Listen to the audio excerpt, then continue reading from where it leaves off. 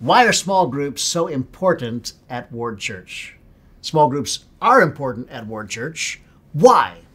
And let's begin with a definition. A small group is a group of under 15 people. That's my definition of small. More than 15 is a mid-sized group or a large group. So a group of less than 15 people who meet regularly. Regularly means at least once a month, though most of our small groups meet twice a month and some meet weekly, but it's an ongoing regular meeting for the purpose of helping each other live and love like Jesus. There's not only this community and friendship, but it actually spurs us on to love and good deeds. It helps us to live and love like Jesus.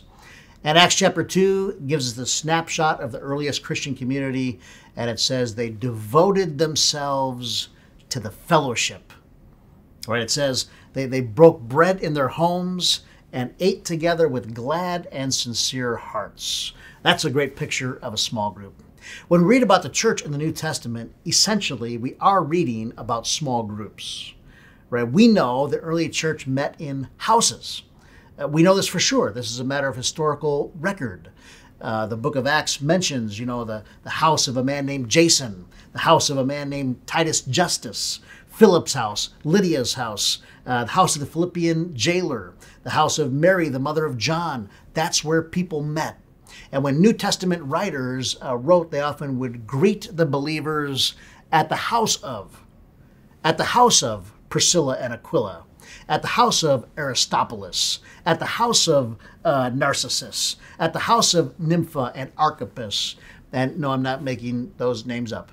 They met in houses, right? Houses were where the church met. The church didn't even have buildings, formal buildings, for at least the first 300 years. Now, there were places where they could meet in large groups. In Jerusalem, we know, Acts chapter 5 tells us that they met in the temple courts and from house to house. That is, they met in large group and in small groups. The temple courts could hold 100,000 people. I'd call that a large group. And they met in houses, that small group. And this, in my mind, is the ideal rhythm.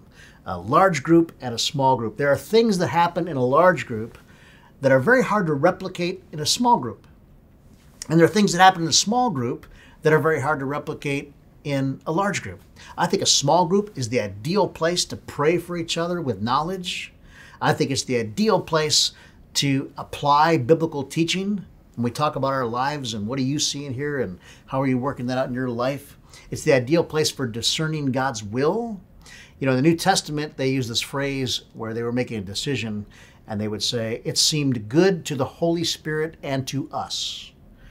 This collaborative discernment of the Holy Spirit. And really, people should not be making decisions, important decisions, all on their own about who they're going to marry and what job they're going to take. They should be running that by some other godly people and seeking godly wisdom. Small groups are a great place for that. Small groups are a great place to incorporate new members. It's a great place to make new friends.